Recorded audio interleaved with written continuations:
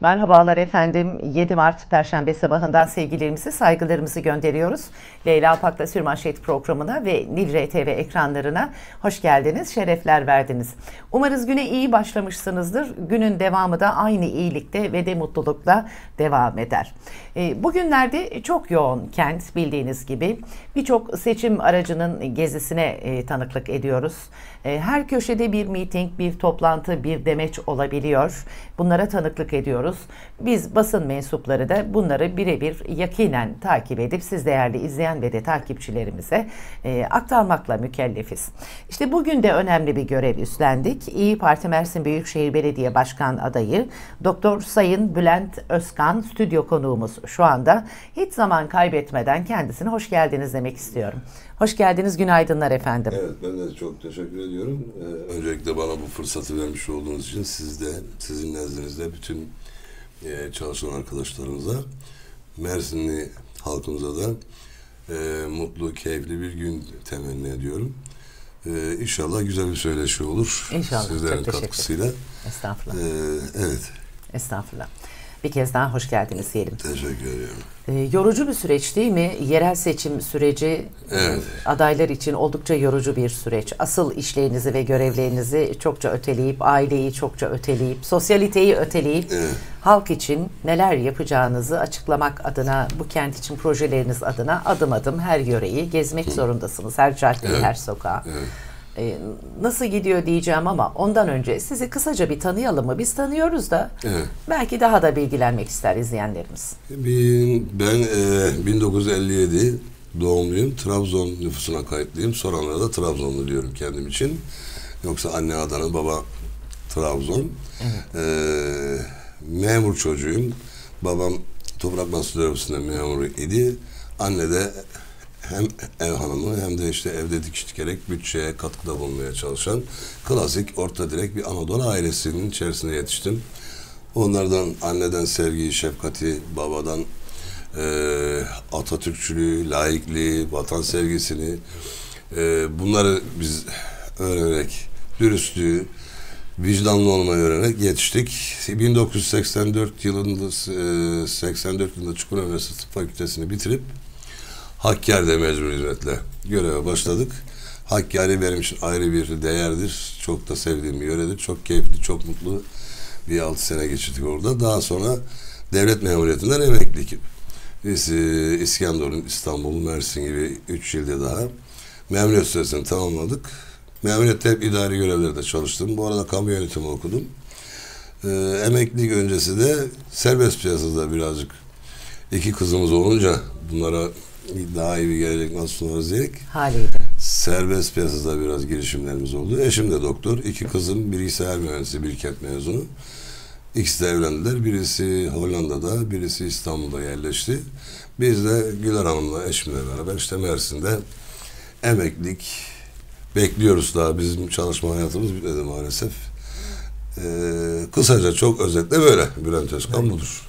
Evet. Çok memnun olduk bir kez daha tanıştığımıza. Ben de teşekkür ederim. Peki nasıl gidiyor çalışmalar? Nasıl bir gözleme sahip oldunuz yerel seçimlerle ilgili olarak? Mersin ambiyansını değerlendirerek başlayalım mı Sayın Başkanım? Tabii, teşekkür ediyorum. İşin açıkçası bizim partimizde Büyükşehir Belediye Başkanlık adaylığı açıklaması epeyce bir geç oldu. Dolayısıyla biz sahalara diğer arkadaşlarımızdan 2 ay falan gecikmeli indik. Ve bu nedenle çalışmalarımızda onlardan biraz geride kaldı gibi görünüyor. Fakat hekimliğin getirdiği sorumlulukla ben çok fazla çevreye duyarlı ve gürültü kirliliğiyle, hassasiyet nedeniyle çok fazla bu alanlarda harcama da yapmıyorum. Görsel çirkinliği ve gürültü kirliliğini mümkün olunca geride tutmaya çalışıyoruz. Çalışmalarımız daha çok sosyal medya üzerinden gidecek ya da gidiyor. Artı mümkün olunca da esnaf ziyaretleriyle devam edeceğiz. Bu çok fazla sahalarda broşürlerle giydirilmiş hoparlörden bangır bangır otobüslerle görmememizin ikinci nedeni var. Çok ciddi maddi harcamaları gerektiren çalışmalar bunlar. Bir, çevre kirliliği ve gürültü kirliliğinin yanı sıra çok kaba hesaplarına da göre 300 milyon 500 milyon arası sadece Mersin için bir en öndeki iki partinin diyelim harcamaları söz konusu. Bunu da çok doğru bulmuyorum işin açıkçası. Çünkü seçim sonrası bir şekilde halkımıza yansıyor bu giderler. Değil mi? Biz daha çok sosyal medya ve işte sizlerin yardımları, katkılarıyla görsel medya üzerinden kampanyamızı yürütme kararı aldık. Öyle de gidiyoruz. Evet. Bu çalışmaların da sizin söylediğiniz görsel ve eşitsel çalışmalarında vatandaşın karar sürecini çok etkilemediğini düşünenlerdenim ben. Çünkü çokça şikayet de duyuyorum. Evet. İşte bebeğimiz var diyorlar, hastamız var diyorlar ya da ne gerek var. Avrupa'daki vatandaşların çoğu, Avrupa ülkelerinin çoğunda halk seçim olduğunu bile bilmiyor. Sonradan fark ediyor ve duyuyor. Doğru. Biz şaşayı mı seviyoruz biraz? Yani işte bizim maalesef orada toplumun bir şekilde böyle yönlendirilerek gelen bir süreç geçirmiş olmasının sonucu bu. Tabii yukarıdaki karar verici siyasilerin de bu konuda hukuki altyapılarla bu propagandaları ya da bu abartıyı engellemeleri mümkün. Ne hikmetse o konuda çok fazla bir çaba gösterilmiyor. Şimdi sadece Mersin'de genelinde 300-500 milyon civarında bir harcamayı göz önünde bulundurup bunu 80 ile yayarsanız iriliğine, büyüklüğüne göre ekonomik olarak da çok ciddi bir ülke için külfet. Bunların birçoğu ithal olarak geliyor ve bir kere kullanıyorsunuz. Başka bir kullanırlığı da yok. Kullanıp atıyorsunuz. Evet. Otobüs giydirmeler, hoparlöre gelince dediğiniz gibi evde bebeği olan, uyuyan var, hastası olan var, ders çalışanı var. Okullar var. Yani bu normalde siyasi korku olmasa trafik polislerinin bu gürültü yapanları durdurup ceza kesmesi lazım. Ceza değil, mahkemeye sevk 2 ay ile 2 yıl arasında hapis cezası var. Gürültü kirliliğinin. Tabii para cezasına çeviriyor muhtemelen ama yani bu kadar da ciddi bir yaptırımı var. Evet. Maalesef bu konuda çok titiz davranamıyoruz. Avrupa'da dediğiniz gibi seçimlerde belirli lokasyonlarda ilan tahtaları gibi alanlar belirlenir. Partiler sadece oraya kendilerinin tanıtım levhalarını işte. Suskun propaganda vardır Avrupa'da. Tabii. Evet, geçenlerde de YouTube'da bir Türk olup orada doğup büyüyen bir karı kocanın söylesine rast geldim. Sanıyorum Danimarka'ydı. Yani sokağa çıkan sorun kimse başbakanın adını bilmez diyor. Yani %50'si bilmez. Siz biliyor musunuz diyor işte YouTuber arkadaşımız. Yok biz de bilmiyoruz diyorlar. Şimdi sonuçta orası bir devlet memuriyet makamı. Doğrudur. Biz oraya halk seçiyor. Biz de gidip orada gereken hizmeti vermekle mükellefiz. Ama bizde maalesef böyle makamlar hep bir şaşayla, vaveylayla memleketin sahibi pozisyonunda gidiyor. Yoksa tekrar söylüyorum orası nasıl bir genel müdür? Hiç genel müdürleri biliyor muyuz? Devlet bürokrasisinde çalışan bilmeyiz. Burası da bir genel müdürlük makamı gibi bir hizmet makamıdır. Bir kamu hizmeti. Dolayısıyla Avrupa'da seçmen o seçim günü hatta kimisi sandığa bırakmaz, postayla kullanır, kimi telefonla kullanır ama biz o seviyeye yakalamamız çok çok zor eğitim ve işte kırsal kesimi düşününce. Yani seçimleri de sessiz geçer. Seçimden sonra da herkes memuriyet bilinciyle görevini yapar. Kimi bisikletle gider işine, başbakanların, bakanların. Kimisi elinde sepet alışverişini yapar. Bizde maalesef böyle bir kişi göremezsiniz. Biz de bunları bir hani ola ki seçilirsek tabii çok daha güzel örneklerle bu konudaki farkındalığı arttırmak için çaba göstereceğiz. Evet. Ama ola ki diğer arkadaşlarımıza bu iş kısmet olursa en azından bir örnek olmuş oluruz. Sessiz gideceğiz. Bu konuda bu kararımı bozmayacağım. Niçin Mersin Büyükşehir Belediye Başkan adayı oldunuz? Evet. Niçin oldum? Nasıl bir fark yaratacağınızı düşünüyorsunuz? 65 yıldan beri ben Mersin'de yaşıyorum. Yani minnet burcu ya da bir sevgi bağı denilen bir tanımlama vardır. Ben Mersin'e hem 65 yıllık bir borcum hem de Mersin'e karşı çok ciddi bir sevgi bağım var. Mersin Türkiye'nin en kupon illerinden birisi. Hatta sık sık tekrarlıyorum. Hani bir esnaf bir yerlerde bir dükkan açtığı zaman çok işlek bir yerde dükkan açmış. İyi de yönetirse eğer dükkanını çok iyi para kazanır gibi tanımlanır. Türkiye'de dünya coğrafyasında en kupon yerde, Mersin'de Türkiye coğrafyasında bana göre en kupon yerde. Bir tarafta Orta Doğu, limanı, otobanı, demiryolu, bütün her türlü yatırım için, sanayi yatırım için gerekli imkanlar var. Evet. Turizme gelince tarihi olarak da, coğrafya olarak da, deniz olarak da Antalya'dan çok geri kalırlığımız yok. Evet. Ama bakıyorsunuz Mersin bir Antep'in gerisinde sanayi olarak. Konya'nın gerisinde, bilmem Kayseri'nin gerisinde. Niye bizim sanayimiz yok? Çok güzel meralarımız, tarım alanlarımız var. Tarımda da çok çok kötü durumdayız Mersin olarak. Bu minnet borcunu ve Mersin sevgisini, borcunu ödemek üzere Büyükşehir Belediye Başkanlığı'na adayı oldum. Çünkü benim projelerim mega. Yani çok daha böyle kapsayıcı, çok daha ciddi boyutlarda projeler. Hatta ya çevremdeki arkadaşlar ilçe belediye başkanlığı falan düşünmüyor musun, düşünmez misin? Dedim hayır, bana yanın bir götürdü önüme, işte gelin burada, mazbatanız burada, göreve başlayın deseler gene kabul etmem dedim. Çünkü benim yapacağım yatırımlar ya da işte dokunacağım noktalar çok daha büyük kapsamlı. Dolayısıyla Büyükşehir Belediye Başkanlığı'nı sevk ve idare ediyor olmak lazım. Söylediklerimizi, düşündüklerimizi yapabilmek için. Projelerinizi konuşalım mı biraz? Örneğin tarım konusunda, turizm konusunda, Mersin limanı konusunda biliyorsunuz son yıllarda çok konuşulan şey var. Genişletilsin mi, olduğu gibi mi kalsın? Bir katliam var aslında, oradan başlayalım ama Mersin'de bir katliam var. Bir doğa katliamı var. Maalesef. Portakal bahçelerimiz yok oldu, limon bahçelerimiz yok oldu. Şehrin içini çok betona boğduk. Çok şehir olduk. Oysa ki biz şehir olmakla bir sayfiye yeri olmak arasında gidip gelen modern bir şehir hayal etmiştik. Biz modernlikten bunu anladık. Ultra lüks, işte Dubai tarzında böyle kanatlı gökdelenler dikmeyi, ultra yollar yapmayı ve bütün toprak alanları yok etmeyi ve sonra da oturup neden sel alıyor ağlamasını çok sevdik. Sizin projeleriniz hangi alanlarda farklılık yaratacak? Mersin'i hangi alanlarda bir adım öne taşıyacak? Eğer kısmet olur da başkan olursanız umarım yine bunları o gün konuşuyor oluruz ve yapmışsınız olarak konuşuyor oluruz. Şimdi bir kere benim duvarımda şu yazılır. Öl söz, hatta web sitemin açış sayfasında var. Öl söz verme, öl sözünden dönme.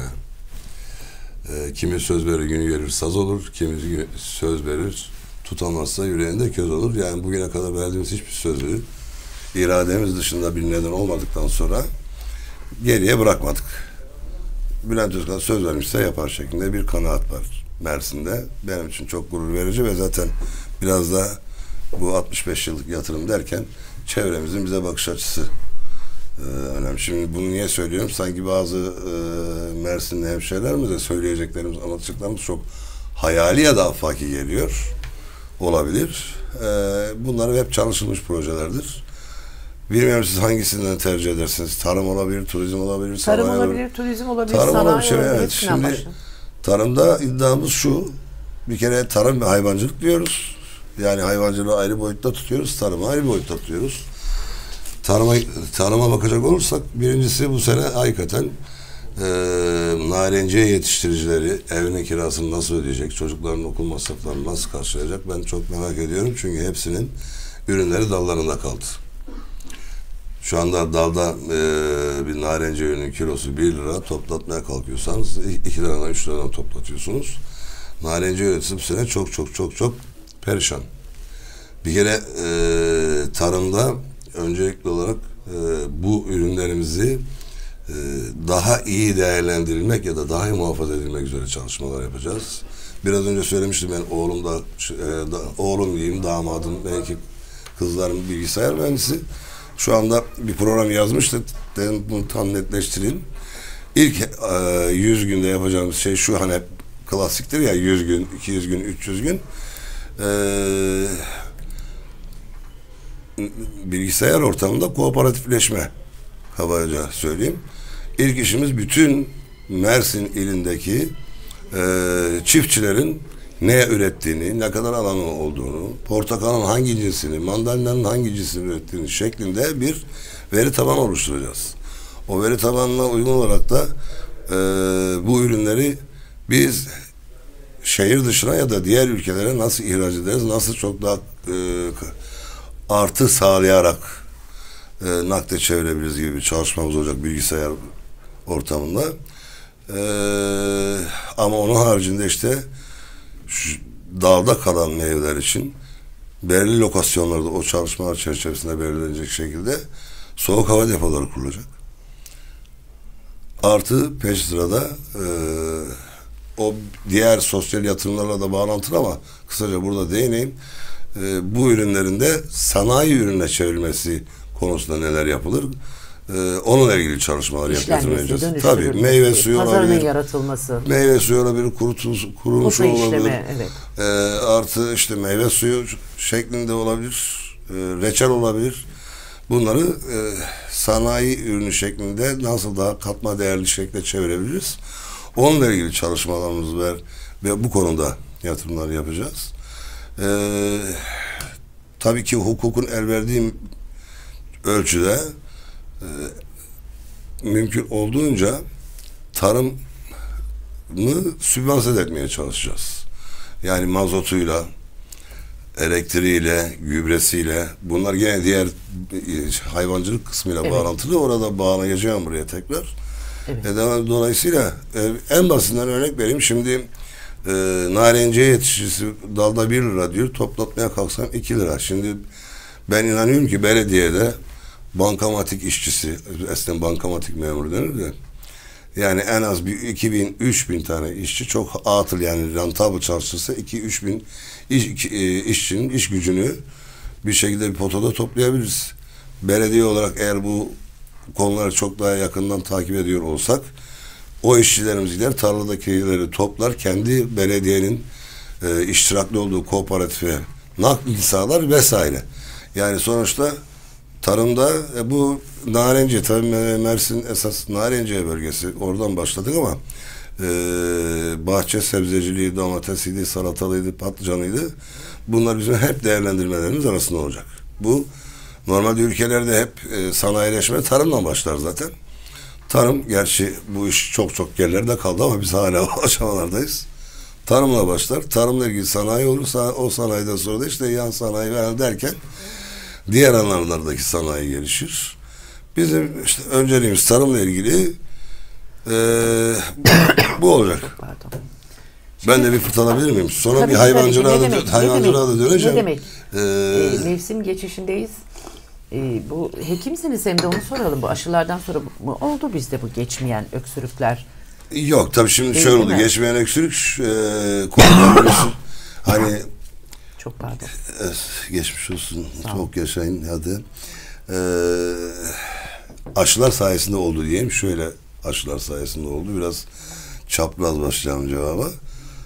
Şimdi koronavirüsün çok aktif ve ölümcül olduğu dönemde herkes çok ciddi şekilde dikkat pozisyondaydı. Ama bu aşılar sayesinde koronavirüs suç değiştirdi, yani şekil değiştirdi.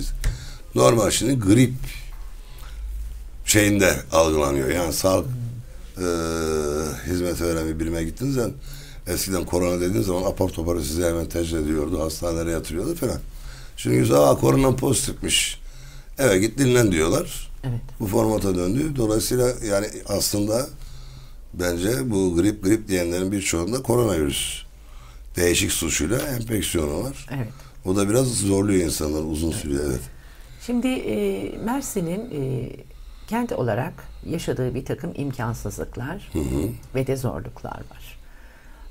Mersin ulaşımda yıllardır çok naçar durumda. Hem batıdan gelen güzergah açısından, işte doğu güzergahı biraz daha kılıf değiştirdi, biraz daha rahatladı gibi. Fakat şöyle bir düşündüğümde, eskiden de böyleydi, şimdi de böyle. Kentin giriş ve çıkışı o kadar atıl ki şarşa burada başlıyor.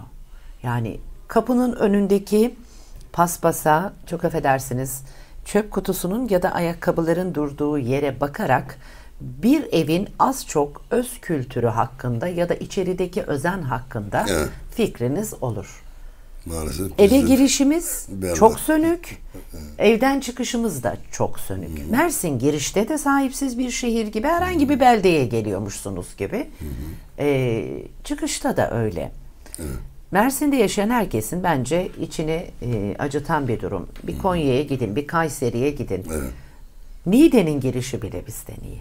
Girişi bile derken Mersin kadar iddialı bir lokasyonda değil o bakımdan. Havaalanı konusu Sayın Başkanım Bülent Özkan, havaalanı konusu bir muamma. Öyle değil mi? Liman konusu hala konuşuluyor. Elleçlenen yük bakımından Avrupa'nın önemli noktalarından birisi. Şimdi bütün bunlar konusundaki dileklerimiz devam ederken mevcut Büyükşehir Belediyesi'nin hep bir yakınışını duyduk ve yukarıdan da o yakınışı destekleyen cümleler duyduk. Bizden olmayan belediyeye nema yok. Bizden olmayan belediyenin önü açılmaz. İşte oyu verin, hizmeti alın. Bu tarafta hep aynı şeyi söyledi. İşte biz CHP belediyesiyiz. O sebeple önümüz tıkandı, şudur budur. Bu yakınışlara çok yakışan cümleyi de bulmaya gerek yok. Yakınışlar var. Yakınışlar var. Peki bunlara rağmen düşlediğiniz projeleri gerçekleştirme konusunda siz de benzer sorunlar yaşadığınızda bir B planınız var mı? Bir istihdam alanı, bir gelir kapısı var mı? Bir akarı olacak mı belediyenin? Ne gibi artılar göreceğiz ki bu eksiklik kapanmış olsun? Şimdi şöyle başlayayım. Tarım ve hayvancılıkla başladık. Hayvancılık kısmına çok dokunamadık. Oraya da bir iki cümleyle de dokunup ondan sonra diğer konulara geçelim. Bizim iddiamız halkımıza 3 liraya yumurta, 70 liraya et, 5 liraya da yedireceğiz ve 5 liraya da süt içireceğiz. Çok afaki geliyor yani, biraz önce dedim ya. 70 liraya et. Evet, yani şimdi çok afaki geliyor ama bu hayvancılık konusunda bütün köylülerimize aylık 30.000-40.000 bandında gelirini sağlayacak şekilde büyükbaş ve küçükbaş hayvanları dağıtacağız. Bunları dağıtırken merkezi bir çiftlikler kurarak merkezi çiftliklerde bakımlarını yapmak üzere ve oralarda servis ağları oluşturarak köylülerimizi tekrar hayvancılık konusunda motive etmeye çalışacağız. Peki bu rakamlar nasıl aşağı düşecek? Biyogaz denilen bir sistem vardır, biliyorsunuzdur. Organik atıklardan metan gazı, anaerobik ortamda metan gazı üretilerek, bizim Mersin Belediye'mizde de var bildiğim kadarıyla, metan gazı üretilerek işte yanıcı bir gaz elde edilir. Bu gaz elektriğe çevrilir, araç yakıtlarına çevrilir. Yani araç yakıtı olarak kullanılır. Dolayısıyla hem elektrik hem hazine arazilerini tespit edip mümkün olunca hepsini yem yetiştirmek üzere değerlendireceğiz. Dolayısıyla köylüye yemi, elektriği, mazotu ücretsiz verince de yetiştirdiği hayvanlar ya da artı onların ürünleri kendilerine bedava maliyetle gelecek. Belediye de burada devrede arada olacak ve dolayısıyla da bu Mersin'de halkımıza hiç ummadığı düşük rakamlarla bir gıda ya da protein alma şansı tanımış olacağız. 450 lira şu anda etin kilosu. Et yemeyen bir çocuk zeki olamaz. Bedensel olarak gelişemez. Çünkü et yani hayvansal gıdalar. Çünkü 20 tane amino asit vardır içerisinde ve vücudun yapı taşlarıdır. Yani sebzelerden ya da dışarıdan ya da vitaminini alamazsınız. Bir hayvancılık konusu çok özet geçiyorum. Çok geniş açılımdır. Tabii onların ürünlerine yönelik gene fabrikaları kurulacak. Sucuklu şuydu buydu, yani nihai ürün elde etmek üzere. Bunlar bizim hem kırsal kesimimizi desteklemenin yanı sıra hem de işsizlik konusunda bize çok ciddi bir iş alanları açacak. Sanayiye gelince biz hep şunu söylüyoruz, yani demir yolumuz var, hatta benim sloganlarım aslında da var. Limanımız var, demir yolumuz var, otobanımız var, alanlarımız var ama size iş verecek sanayimiz yok. Şimdi hakikaten niye diye sorduğunuz zaman cevap da bulamıyorsunuz. Çünkü bir yatırımcı bir yere yatırım yapacağı zaman neye bakar? Ben ürünümü nihai tüketiciye en kestirme yoldan iletebiliyor muyum? ulaşım imkanı var mı? İletişim imkanı var. Yerleşecek lokasyon var mı? Şimdi bizde bunların hepsi var. Anam var, demiryolu var, limanımız var, otobanımız var. Ve bir sürü Orta Doğu olsun, Batı Asya olsun yakın lokasyonlardayız. Evet. Lokasyondayız. Ama sanayimiz maalesef demin başlangıçta dediğim gibi Antep'in, Kayseri'nin, Konya'nın çok gerisinde. Bir kere bu konularda belediyenin, Büyükşehir Belediyesi'nin öncül olması gerekiyor. Yatırımcıları bulup belediye imkanlarıyla buraya gelip fabrikalarını nakletmeleri ya da buraya kurmaları için teşvik edici olması gerekiyor. Biz tam tersi olduğunu biliyoruz. Yani devamlı bürokratik engeller, zorlamalar, çeşitli sebeplerle. Ama şimdi belediye başkanı, ben mesela Shelly marka otomobil, bende de var bir tane, son derece tutuldu Türkiye'de. Çok da iyi satıyor ve Shelly Mersin'de yatırım yapmayı düşünüyor. İdi mi bilmiyorum, hala düşünüyorum. Şimdi ben böyle bir duyum aldığım zaman altını araştırır, doğrudan doğruya Çin'e gider. Size biz nasıl destek sağlayabiliriz, bizden beklentileriniz nedir der. Buraya gelmeleri için ikna etmeye çalışır. Ve buna benzer diğer yatırımcıları bekleyelim de gelsinler Mersin'e bilmem fabrika açsınlar dediğiniz zaman olmaz. Artık ticaret çok farklı boyutlarda yürüyor. Yani biraz çırmalayıcı, takipçi ve karşı tarafın hoşuna gidecek şeyler sunarak bu işi arttırabilirsiniz. Mersin'i daha cazip hale getirmek lazım. Tabii yani. Görüşmeler nezdinde. Evet. Şimdi liman sahasına gelince limanın büyütme, Atatürk Parkı'na doğru büyütme gibi bir söylemler, girişimler var. Bir kere ben zaten arkadaşlara diyor, seni çevreci bakan olarak lanse ederim diye. Oradaki kirliliğe son derece karşıyım. Dediğiniz gibi Mersin'in apartman ve kapı önü benzetmesi gibi maalesef bizim Mersin'imizin kapı önü gerçekten çok kötü. Sanki böyle çok düşük seviyeli bir ilçeye, ile ya da neyse giriyormuşuz gibi koskoca Mersin'in girişine o sağlı sollu görsellikler yakışmıyor. Tabii onlar ciddi bir şekilde kurulmuş, yerleşmiş. Oraları tekrar hani böyle girişe daha bir estetik görüntü nasıl verilebilir? O ayrı bir çalışma konusu olabilir. Limanın deniz tarafına doğru, yani Atatürk Parkı'na doğru sırf konteynerlere yanaşmak için büyütülmesine de karşıyım. Hatta ben çocukluğum oralarda geçti. Orada hatta bir havaalanı pisti vardı. Acil durumlar için, askeri uçaklar için. Oralarda güzel, iyi bilirim. Mümkün olsa keşke oradaki görsel kirliliği biraz daha dağ tarafına doğru taşısak. Bizim şimdi Allah bize petrol vermemiş ama güneş vermiş. Güneş enerjisini kur, nakliyesini elektrikle yap, biraz daha dağın yamacına doğru 10 kilometre, 10 bin dönüm bir alan yaparsın, 5 bin dönüm bir alan mı yaparsın? Konteynerleri oraya koy. Naklini da sıfır maliyete getirerek, sonuçta bu liman içerisinden de alınıyor, 1 kilometre gemiye gidiyor. 5 kilometreden gelsin. Ardiyeli uzağa yap diyorsunuz. Tabii yani yukarıya doğru bir yerlere yapıp, tekrar söylüyorum, ulaşımını o şekilde bedavaya gelecek şekilde, tabii işletme için bana bu kadar masraf olur diyerek itiraz edebilir. Belediye olarak bunun da altyapısını ya da yaklaşımını, planlamasını yaparak bunu bir konsensusla o limandaki görselliğin dağ tarafına doğru taşıması ya da yetmiyorsa benim güzelim sahilimi, Atatürk Parkı'mı niye işgal ediyorsun? Daha doğru git o zaman. Yani bunu ben son derece ciddi derecede karşıyım. Umarım da öyle bir şey yapmazlar ve benim için ciddi üzüntü olur için açıkçası. Yani şehrin kalbini daha fazla kilitlemenin bir anlamı yok. Tabii yani sonuçta bu nereye kadar gidecek? Varsayalım 3 sene sonra kapasitesi 2'ye çıktı liman. Nereye gelecek? Yani böyle valinin önüne kadar gelecekler herhalde. Yani bunun bir şey yok, yani açılımı yok. Sonuçta bu büyüyecek. Nüfusla beraber, sanayiyle beraber. Her büyümede ya da her ihtiyaç duyduğunda batıya doğru konteyner mi yığacağız biz deniz kenarımıza? Son derece uzun vadeli düşündüğün zaman saçma sapan bir yaklaşım. Çık daha doğru, bu tarafa doğru gideceğine daha doğru git. Yani bu konudaki görüşüm bu. Bunu sormuşsunuz. Katılıyorum. Havaalanı konusuna geldiğimizde. Havaalanı son derece saçma bir yere kuruluyor. Hiçbir faydası yok. Sebebi? Niye oraya kuruluyor? Burada yani bizim bu hükümet zamanında 20 senelik geçmişi irdelediğiniz zaman sebep bulamazsınız yani. Altında sebepler vardır ama toplum yararına olan sebepler çıkmaz. Başka sebepler çıkar. Bana göre bir sürü Avrupa'da, Amerika'da havaalanları şehrin göbeğinde. Yani vay dışarıda olmalı lazım, bilmem ne olması lazım gibi bu sahikle bu taşınıyor değildir.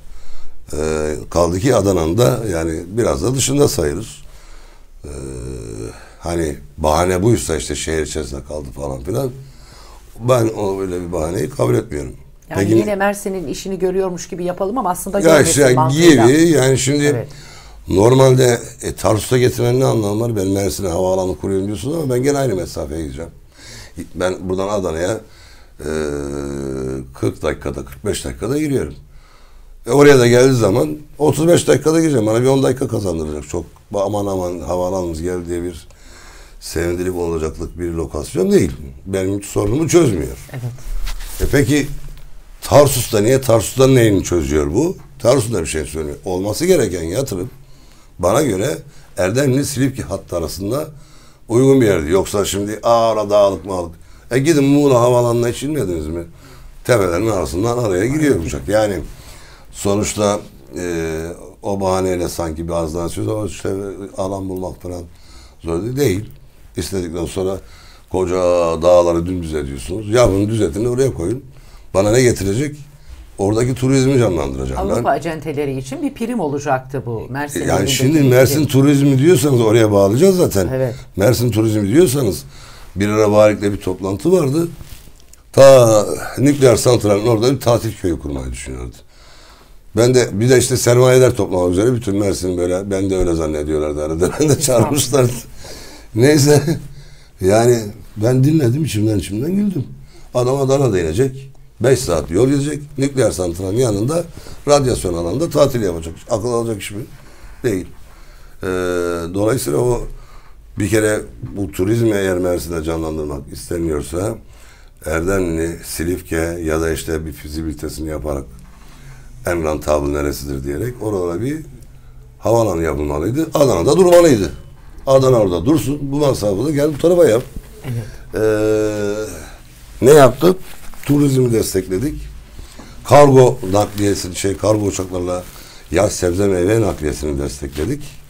Hem bizim sebzeciliğimiz, Turfan'da sebzeciliğimiz, muzumuz, bilmem ne ürünlerimiz ihraç konusunda çok daha böyle avantajlı duruma geçti. Hem de turizmi destekledi. Evet. Dolayısıyla havaalanı konusunda... Mikrofonunuzda bir oynama oldu. Klipsi tam takabilirsek çok nasıl oluyor ben bunu pek anlamadım. Toka gibi efendim. İleriye doğru girmeniz yeterli. Çok teşekkür ederim. Yani sonuçta havaalanı konusunda ben ciddi tepkiliyim. Hiçbir anlamı yok. Adana'da kalacak. 40 dakika, 30 dakika. Yani bunun bir ne anlamı var bilmiyorum. Belki bilmediğimiz bir özelliği vardır. Ama Adana'da dursun. Bu tarafta da bu yatırımı Mersin'den Silifke arası, Taşucu arası da bir yerlere yap. Hani Mersin'e de yakın olmasın hatta. Erdemli, Silifke oralarda olsun ki yaş sebze meyveyi iyi desteklesin. Turizmi desteklesin. Şimdi buyurun. Evet. Buyurun başkanım. Turizm demiştik galiba bir başlıklarımızda. Biz işte turizm havaalanına girmiş olduk da dolayısıyla gerisini getireyim. Şimdi Mersin'in Turgut Özal zamanında serbest bölge olarak tamamını planladılar. Siz o günler hatırlamazsınız. Yaşınız epeyce bir genç. Ben iltifat etmeye çalıştım. Estağfurullah. Şimdi sonuçta o bütün Mersin'in olacağı düşüncesi o 50 katlı gökdelen de Mersin'in bağrına hançer gibi girmiş hançer olan. Gibi saplanmıştı. Çirkin bir bina yani çok. Bir estetiği de yok. Çok. O da o zaman hediyesidir. O zamanki siyasi görüşte Mersin, Silifke, Mersin ve Eskenderun'u Güneydoğu GAP projesini doldur boşalt limanı yapalım diye planladılar. Turizmi ikinci plana attılar. Tüm turizm teşviklerini yatırımlarını da Antalya ve batısı için açtılar. Dolayısıyla turizm orada canlandı. Şimdi tabii diyorum tekrar tarihi, coğrafi, deniz olarak yani bizim Antalya'dan çok geri kalır bir tarafımız yok. Ama bizim bir tane turistimiz yok. Turist dediğiniz zaman bacasız, fabrika denir. Siz domatesi 20 liraya satıyorsanız turiste 70 liraya yedirirsiniz vesaire vesaire. Hatta Antakya'da Harbiye diye bir mesire yeri vardır. Bir doktor arkadaşım yeni geldi, oraya gezmeye gittik. Beşar Esad, bu nasıl örnekliyorum? Beşar Esad'ın Esad olduğu dönemlerde, Esad olduğu dönemlerden önceki dönemde yürüyemedik. Hınca hınç dolu. 2 lokantaya girdik. Açlık kaçtı dediler. Bu tarafa geldik, tatil. Ben çok açtım mı acaba? Yok hayır efendim, buyurun dinliyorum. Bu klips beni sevmedi. Ben bir yardımcı olayım. Yok şöyle takacağım şunu tekrar. Tam olarak şu şekilde tarif edebilir miyim Sayın Başkanım? Şöyle tamam. Evet, çok teşekkür ederim. Kalsın, o şart değil. O şart değil. Kaybolmaz. Evet, çok teşekkür ederim. Yani sonuçta bizim hiçbir geri tarafı kalır tarafımız yok. Antalya ile kıyaslanırken 450 bin yatak var. Bizde 5 bin yatak var denilip duruluyor. Evet. Ben de iddia ediyorum ki Mersin'de şu anda 500 bin yatak var. Şimdi yatak sayısını arttırmak için otel yapacağız, tatil köyü yapacağız falan filan hesapları var. Ama elimizde çok ciddi bir değer var. Ya farkında değiliz ya da umursamıyoruz. 100 bine yakın yazlık evimiz var Mersin'de. Evet. Deniz Mersin'le işte Taşra arasını alacak olursanız 100 bine yakın, belki daha fazladır, yazlığımız var. Ve bunların her birinin yıllık aidatı 20 bin liraları buldu. Evet. Alan kişiler geliyor, 15 gün kalıyor, 1 ay kalıyor. Ondan sonra 11 ay boş. Ya biz belediye olarak şöyle bir organizasyon yapsak, bütün bu evleri tespit etsek, evini kiraya vermeyen niyetli olanları araştırıp bu konuda gereken girişimleri yapsak, 100 bin ev çarpı 5, 500 tane yatak kapasitemiz var. 3 ayda hizmete sokarız. Yani 3 aylık bir sürede 500 bin yatak kapasitesine bu şehir ulaşabilir. Daha sonra Türkiye içi ve yurt dışı tanıtımlarla buranın turizm olarak cazibe merkezi haline gelecek sosyal organizasyonlarla, işte deniz turu, dağ turu, bilmem yakındaki Kapadokya turu gibi dağ turizmi, sağlık turizmi Mersin için onlarla desteklersek turizm için bizim 400-500 bin yatağa çok kısa sürede ulaşmamız mümkün ve burayı da turistten geçirmez hale getirmemiz mümkün. Hı. Sağlık turizmi deyince İçişleri Bakanlığı'nın kamu vardı bir an şehirde. Ben sağlıkçı olmak hasebiyle 2-3 tane hastane kurdum, bu konuda iddialıyım. Oraya 7 yıldızlı bir otel ve 7 yıldızlı hastane planlamış idim. Hala da planlarımız duruyor ve hala da aklımdaki işlerden birisidir. Hastane yatış süresi 3 gündür. Yani artık bütün ameliyatlarda neredeyse teknolojinin elemesi nedeniyle. Şimdi ben Arap ülkelerinden bana estetik cerrahisi için geldi. Ameliyatını yaptım. Deniz kenarında seni otele aktarıyorum dedim. Şimdi hem otel destekli hem çok ciddi kapasiteli ve teknik olarak gelişmiş hekimleriyle de beceri yönünden eksiği olmayan bir hastane kurduğum zaman Türkiye'ye, onu da araştırmıştım. Türkiye'ye Rusya ve Türkiye Cumhuriyetler en çok hasta gönderen ülkeler, artı aşağıdan da Orta Doğu ülkeleri. Arabi ülkelerden. Tabii. Yani biz neredeyiz? Tam onların dibindeyiz. Onlara sosyal, işte tatil köyü tarzında imkanlar sunarak bu estetik cerrahisini öne katarak konuşuyorum bunlar. Diş, göz, tabii. En çok onlar oluyor. Ama diğerleri de tabii ki. Ortopedik cerrahide de çok. Sonuçta orası da 750 kişiye istihdam yaratacaklık bir yatırım olacak. Hem de Mersin'i Orta Doğu ve Batı Asya'da sağlık turizmi açısından bir numaraya oturtacak bir yatırım olacak orası. Doğru. Eğer fırsatımız olursa ilgileneceğimiz alanlardan birisi de sağlık turizmi dolayısıyla. Umarız. Yani turizmdeki planlarımız böyle.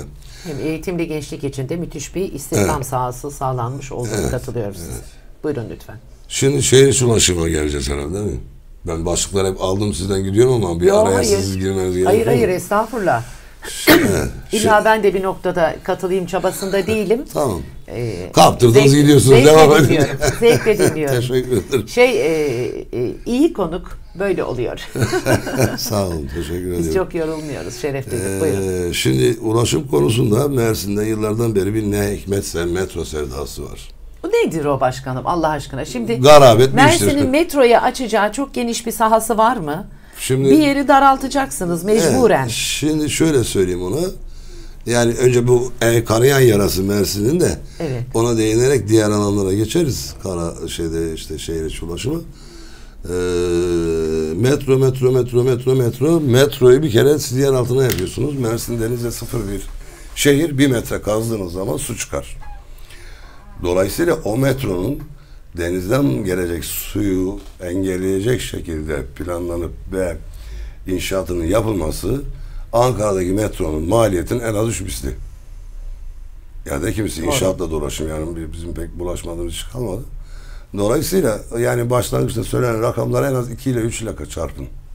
Peki metroyu Burhanettin Bey'in zamanında bir metro çalışması oldu. 19 kilometre bir metro hattı planlanmıştı ve maliyette 390 milyon euroydu. Dolardı. Pardon. Evet. Şimdi Vahap Bey'in zamanında gene bir metro planlandı. Bu 6 kilometre küçüldü. 13 kilometre indi. 450 milyon, kabaca söylüyorum, aslında 449 da milyon euro ihale bedeli var. Peki bu 13 kilometrelik metro Mersin'in hangisinin neresinden nereye hangi ulaşım sorununu çözecek soru. Yani kabaca seyircilerimizin hayallerinde canlandırması için söylüyorum. Hilton Oteli'nden Viranşehir'deki mesafe hemen hemen 13 kilometre.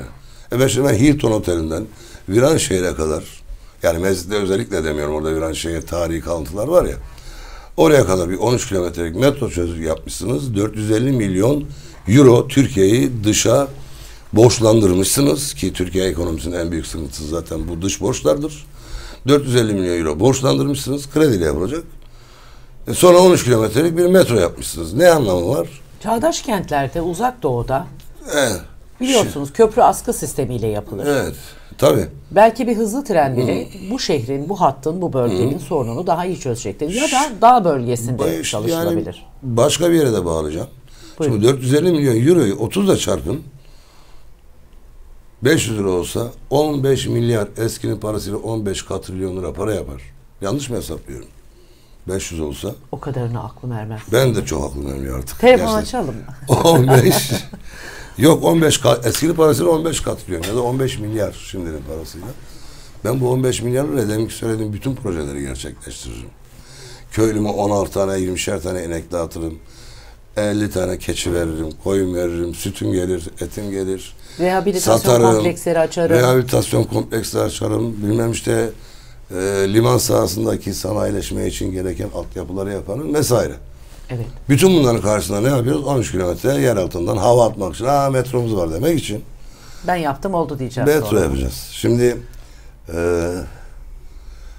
sonuçta illa raylı sistem deniliyorsa şayet, tabi burada toplu taşıma araçlarının da getirdiği çok ciddi bir kalabalık var. İlla raylı sistemi diyorsanız Mersin'de yapılabilecek tek şey hafif raylı sistem bana göre. Hem çok daha pratik, hızlı yürür, hem maliyet olarak çok daha aşağıdadır. Evet. Yani onu çok iyi irdeleyip rentable ise hafif raylı sistemi düşünmek, öne almak lazım. Onun haricinde ben 65 yıldan beri Mersin'de yaşıyorum deyip duruyorum. Hala ben Mersin'de kayboluyorum. Eşimle çıkıyoruz, ya Gülen nereden gidecektik diye soruyorum. Yani öylesine karmaşık, hatta yeni oluşturulan bölgelere gittiğimiz zaman da ciddi serzenişte, yani erken serzenişini siz artık yorumlayın.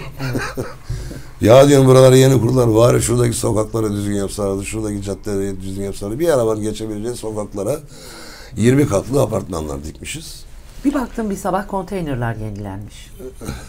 Dedim çöp konteynerleri niye yenilendi? Ha dedim seçimler var. Evet. Bir yerden geçtim. Aylardır bir otobüs durağının camının biri hasarlıydı ve ciddi tehlike yaratan da bir hasardı aynı zamanda. Kırılmış mı ne olmuşsa parçalı uçlar var. Bir baktım yenilenmiş. Dedim güzel. Hani deriz ya hayat bayramı olsa. Ben artık her gün seçim olsa. Sabah öyle dedim. Her gün seçim olsa ne kadar iyi olur. En azından sorunları tartışıyoruz. Evet. Güncelliyoruz. Güncelliyoruz. Ben şimdi belediye başkanlığı öncesi, bir ciddi 2 yıl öncesi Mersin için El Ele Derneği gibi bir STK girişimim vardı. Orada da şunu söyleyeyim. Eğer biz hani etkin olamazsak bile bir farkındalık yaratırız. Bu projeler de zaten oradan geliyor hemen hemen. Yani bir oradaki idari görev üstlenecek olursak bu konuda baskımızı kurmak açısından bir Mersin için El Ele diye bir dernek kuruluşumuz vardı. Uğraşım deyince zaman nasıl var bilmiyorum. Birkaç dakikamız daha var. Şimdi uğraşıma da hemen dokunalım. Mersin tam göbeği, işte Bahçe Mahallesi, işte o diğer sağdaki soldaki alanlar hep 2 katlı, 3 katlı ya da tek katlı gece kondularla dolu. Şimdi biz bir kentsel dönüşüm yasası çıkarttık. İsimli hakkı kolaylaştıran ama evin ismine gezeceğimiz aile diyoruz ki sana apartman dairesi vereceğiz, sen de üzerine 1 milyon, 1,5 milyon koyacaksın. Adam zaten diyor ki ben zaten oturuyorum, niye 1 milyon vereyim de ben hem yerimden olacağım hem 1 milyon vereceğim. Orada bir kere problem. O işin de mi bir rantı? Tabii. Bir ikincisi de onu verecek durumda yok adamın. Şimdi bu bölgeye geleceğiz. Diyeceğiz ki buradaki oturan arkadaşlarımıza ya da hemşehrilerimize, arkadaş bak biz buraya 90 metre, 80 metre genişliğinde bulvar açacağız. Denizden dağa kadar baktığınız zaman hem şehrin havalandırmasını sağlayacak hem de manzara olarak da denizden dağa, dağdan denizi göreceksiniz. Size de burada yapacağımız evlerden metrekare alanı hesabına göre ne düşüyorsa, ama en az bir tane olmak üzere, adamın 30 metrekare bir kulübesi vardır. Yaşıyordur, ona çık demek olmaz. En az bir tane düşecek şekilde sizlerden burada birer evde vereceğiz. Şu andaki evin değeri 400 bin lira. Benim sana vereceğim evin değeri 5 milyon lira. Gönül hoşluğuyla yukarıdan aşağıya kuzey-güney bağlantısını sağlayan en az 3 tane 4 tane bulvar açacağız orada. Şehrin hava kanalları da kapanmış, açılmış olacak. Hem hava kanalları olacak, hem işte buraya da hafif raylı sistem düşünüyoruz, o planlanacak. Sağa sola otoparkları, bilmem oturma bantları falan. Ve belediye bu işten de çok ciddi de para kazanacak. Bu projeyi çalmasınlar. Ben şimdi diyorum ki... Umarım size nasip olur, yaparsınız. Yani ben diyorum ki çalsınlar. Sonuçta Mersin'e hizmet. Herkesi. Yani çalınmaya açıktır. Ben zaten açık inanacağım. Şimdi bu şekilde kuzeyden güneye, doğudan batıya şehrin coğrafyasına dokunacağız.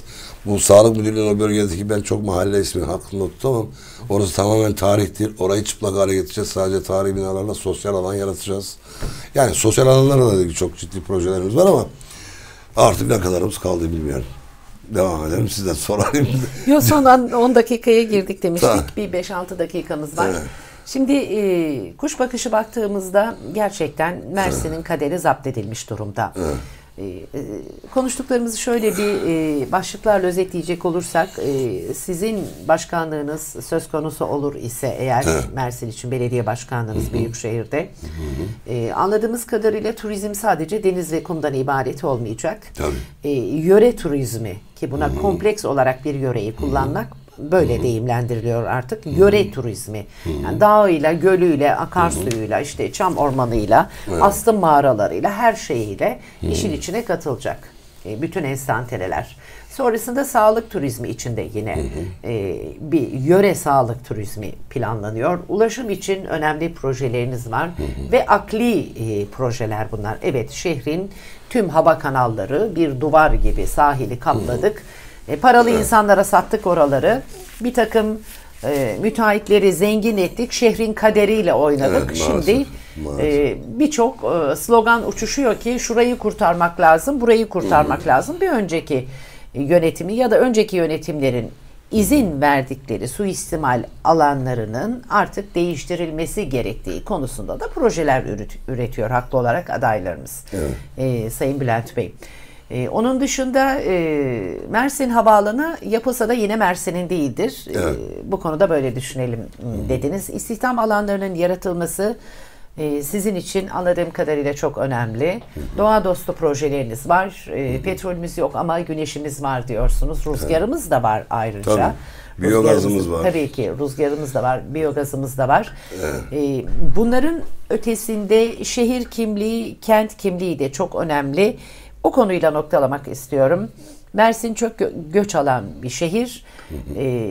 Yurt sınırları içerisindeki Türkiye Cumhuriyeti vatandaşlarını kastetmiyoruz. Sığınmacıları düşündüğümüzde siz belediye başkan adayı olsaydınız ya da bundan sonra olursanız, nasip olursa nasıl bir tavır sergileyeceksiniz? Evet, bu kursunun zaten cevabı en zor bulunan sorulardan birisi.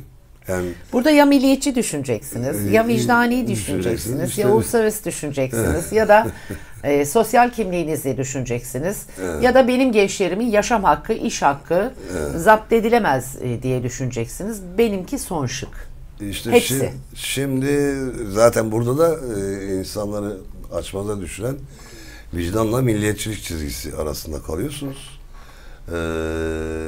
Biz bir Türk töresinde misafirperverlik vardır ama Suriyelilerin misafirperverlik süresi geçti. Yani İslamiyet'te derler ki 3 gündür misafirlik süresi. Anadolu geleneğinde de çul çürüden derler. Yani çul çürüden. Sonuçta hakikaten Mersin için çok ciddi bir sorun, sıkıntı. Biz sahile çıktığımız zaman, Türkçe konuşanı duyduğumuz zaman ne güzel bunlar da Türkmüş diyoruz. Kendileri bu konuda çok milliyetçi davranıyor, biz yabancı çalıştırmıyoruz deyip Türkleri işe almıyorlar gibi böyle aradaki Türkçe öğrenmemekte çok ısrarcılar. Şimdi sonuçta hani bu tür şeyler işte Avrupa'da yapıyor, İngiltere'de yapıyor. Biz bunu tabii bilinçli olarak ya da sanayinin gerekliliği olarak yapmadık. Bir şekilde emrivaki oldu. Daha doğrusu Kuzey Suriye'de planlanan coğrafi bölgede orayı çıplaklaştırmak için hep diyoruz bombalandıkları için gelmediler. Gelmeleri için bombalandılar. Orada kesinlikle boş bir alan yaratmak, artık Türkiye'nin demografik yapısıyla bozmak için. Şimdi dolayısıyla iş gücü ithal eden ülkelerde bir şekilde insanlar oraya entegre oluyor. Ya da çok uzun vadede asimile oluyor. Ama burada dirençli bir de Suriyeli kesim var. Olması gereken tabii ki Büyükşehir Belediye Başkanlığı'nın çok aşan konular bana göre. Ülkeler arası insanların kendi ülkelerine dönebilmesi için ortamları yaratmak, orada bir hoşnutluk yaratıp güzellikle ilk önce kendi ülkelerine dönmelerini temin edip Mersin'i o konuda ya da Türkiye'yi temizlemek. Ama daha olmadı ya da sıkıntı büyüyor. Bu konuda Bolu Belediye Başkanı'nın bir örneği var. Yani sosyal iş yerlerinin ruhsatları bilmem işte harcamalar konusundaki sağlanan imkanları kısıtlayarak ya da daha fazla arttırarak en azından Bolu'dan gitmelerini temin etti. Belki biz de Mersin'dekilere deriz ki Adana'ya gidin. Evet. Yani yurt dışına gönderme gibi bir bizim yetkimiz yok. Tabii ki ben onu en baştan beri söylüyorum. BOP projesi diyorlardı. BOP projesinin halkalarından birisidir diye buna yorum getiriyorum. Çünkü Suriyeliler bir taraftan, Afganlar bir taraftan, Asyalılar bir taraftan elini kolunu sallayarak koşa koşa elinde bir çanta olmadan bile Afganistan'dan genç militanlar getiriyoruz. Suriye hakeza bir kıvılcım bekliyor.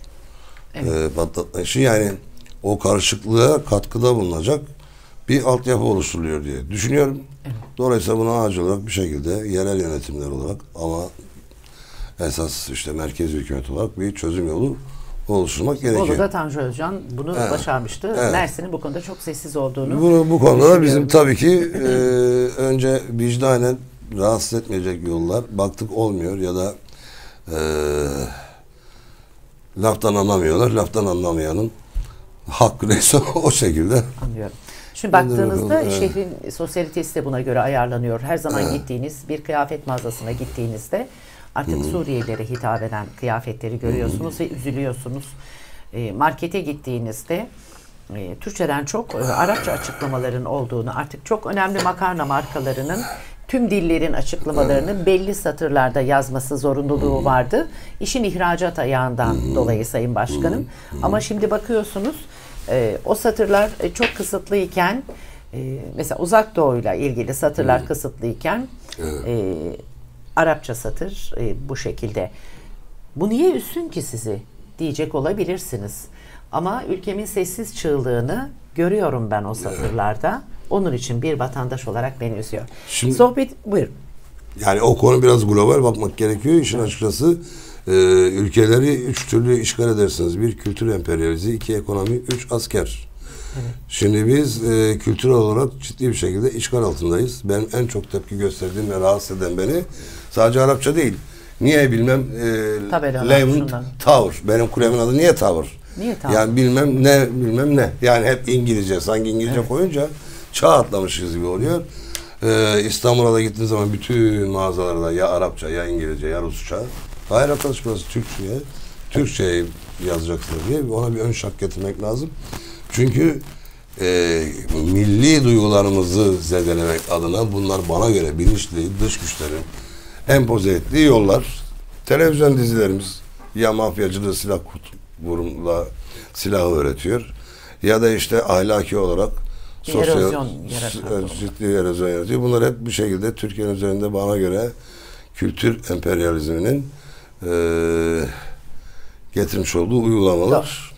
Neyse, bu onlar ayrı bir tartışma konusu. Biz Mersin'den çıkmayalım. Vatandaş olarak fikrinizi, Dr Bülent Özkan olarak bu konudaki fikrinizi merak etmiştim.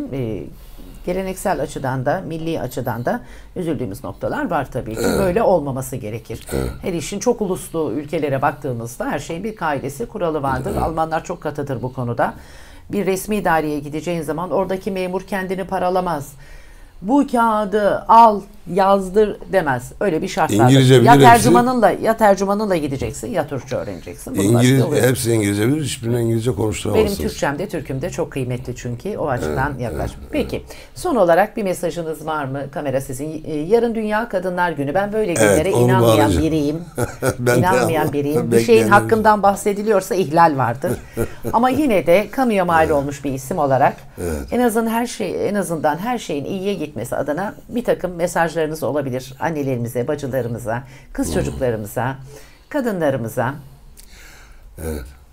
Yani şimdiki kadınlarımız tabii ki bir toplumun en önemli bireyleri. Ya zaten nüfusumuzun idamesinde doğrudan olan onlar. Çocukların ilk eğitimini veren, hani öğretmenler gününü de aslında annelerin günü, öğretmenler günü olarak kutlanması gerekiyor. İlk öğretmenlerimiz, evi çekip çeviren, bizlere ilk sevgiye bağlı fedakarlığı öğretenlerimiz. Dolayısıyla bir ülkenin ilk başta dokunması, eğitimiyle, kültürüyle, ekonomisiyle gerekli kesimi kadınlar. Öyle bakıyorum. Bu konuda çok ciddi sosyal projelerimiz var ama fırsatımız olmadı. Bir başka zaman inşallah anlatma fırsatımız olur. Her zaman. Yani dolayısıyla kadınlarımızın ekonomik olarak, güvenlik olarak, kültürel olarak çok iyi yerlerde olması, bunun için de çok ciddi olarak desteklenmesi lazım. Çünkü nesli yetiştiren onlar. Yani eğer bir eğitim almamış annenin elinde yetişen çocuk katil de olabilir, profesör de olabilir. Bunun ilk yönlendirmesini veren anneler. Dolayısıyla babalarda da Sayın Başkanım. Yok babaların da babalar da etkili. Babalar gününde de onu sayarız ama esas şimdi bakın bir yani zamanı açtık belki ama bütün ailelerde çocuklar hep anne tarafına eğilimlidir. Hiç gördünüz mü? Babam, alam, babaannem diyen öncelikle hep anneannedir, teyzedir, dayıdır. Hani örnek verilir ya, yerine vursalar o yanam dersin. İşte yani sonuçta kadınlar bizim için çok kıymetli. Özellikle ilgi bekleyen yaşlı nenelerimiz var evde. Onlar bizim için çok önemli. Bu ülkenin idamesindeki katkılarından bizlere eğitim olarak bir ilkokul öğretmeni gibi ya da bir bebe öğretmeni gibi vermiş oldukları eğitimden dolayı hepsinin ellerinden öpüyorum. İnşallah çok daha güzel, ekonomik olarak, kültürel olarak çok daha iyi seviyelerde annelerimiz, ablalarımız olur beklentisiyle de tebrik ediyorum tekrar. Çok teşekkür ediyorum. Sizin nezdinizde eşinizin de kız evlatlarınız da varmış. Kız evlatlarınızın da Dünya Kadınlar Günü'nü şimdiden kutlamış olalım. Evet, ben de teşekkür ederim. Çok teşekkür ederim konukluğunuz için. Çalışmalarınızda başarılar diliyoruz. Bu kente hizmet etmek için yola çıkmış adaylarımızdan birisiniz. Evet. Her şeyden önce parti genel başkanınız da bir hanımefendi. İyi Parti'de bu paylaşım onun için çok görünür olması gereken ve de özlenen paylaşım çok görünür durumda. Evet.